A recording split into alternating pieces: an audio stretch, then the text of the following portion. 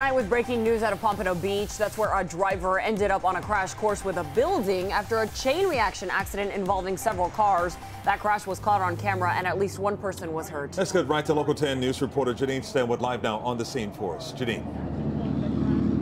And according to Pompano Beach Fire Rescue, that driver told them he fell asleep when he struck a whole bunch of cars right here on Sample Road and then sent another car right into this storefront.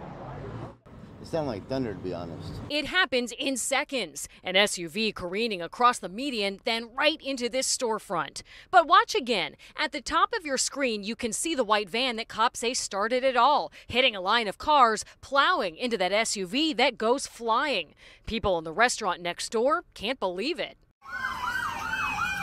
A couple of my customers went outside, pulled her out, pulled off the seatbelt, cut it off, made sure she was stable. By that time, BSO was already coming from over there.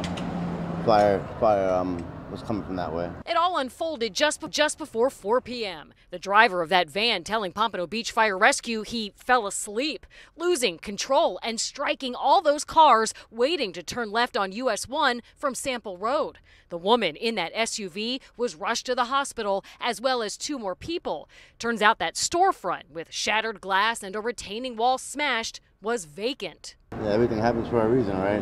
Could have been me. Yeah, this thing could have been so much worse. You can see that this building was deemed unsafe by Pompano Beach Fire Rescue. Again, 3 people taken to the hospital.